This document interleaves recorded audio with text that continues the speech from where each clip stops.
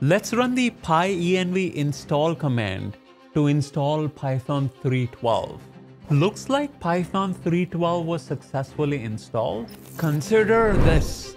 You want to upgrade your Python version in your current AWS Cloud9 environment.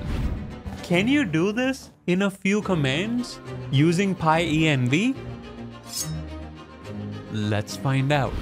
Let's start by navigating to the Cloud9 service, then click on Create Environment and give it a name. I'm going to leave all the other settings to their default values, hit Create, then click on Open Cloud9 IDE.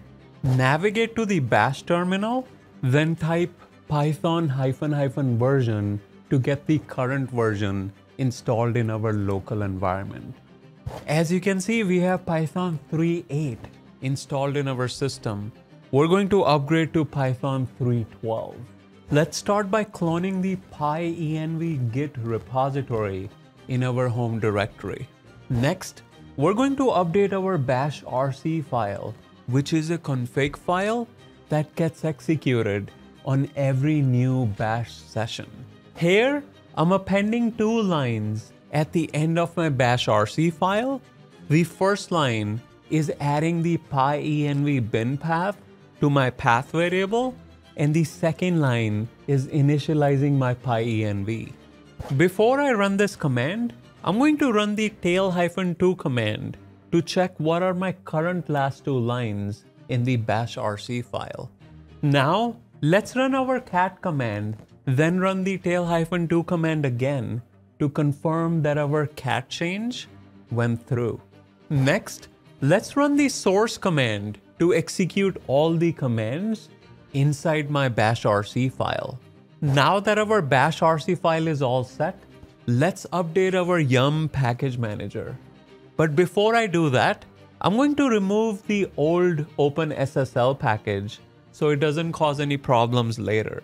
Next, let's run the yum update command with the -y flag, which assumes yes for any prompts that may come up. Next, let's install some additional packages required to upgrade our Python version, such as the newer OpenSSL and some compression packages. Now that all the dependencies are in place, let's run the pyenv install command to install Python 3.12. Looks like Python 3.12 was successfully installed. I'm also going to run pyenv global command to make this our default version. Next, we're going to update our bash profile file, which is a config file that gets executed on every new login session.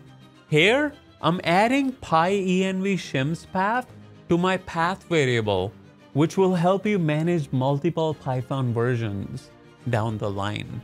Run the tail command to confirm that your change went through, then run the source command to execute all your commands inside your bash profile file. Now if you run the python -- version command, you should see 3.12 as the output.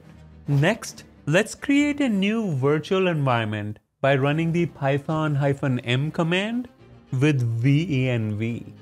Run the source command to activate your virtual environment, and now you can run Python in the interactive console mode.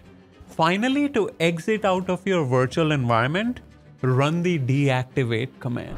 There you have it. But before you go, here's a question for you. Why did the developer always keep a Cloud9 terminal handy?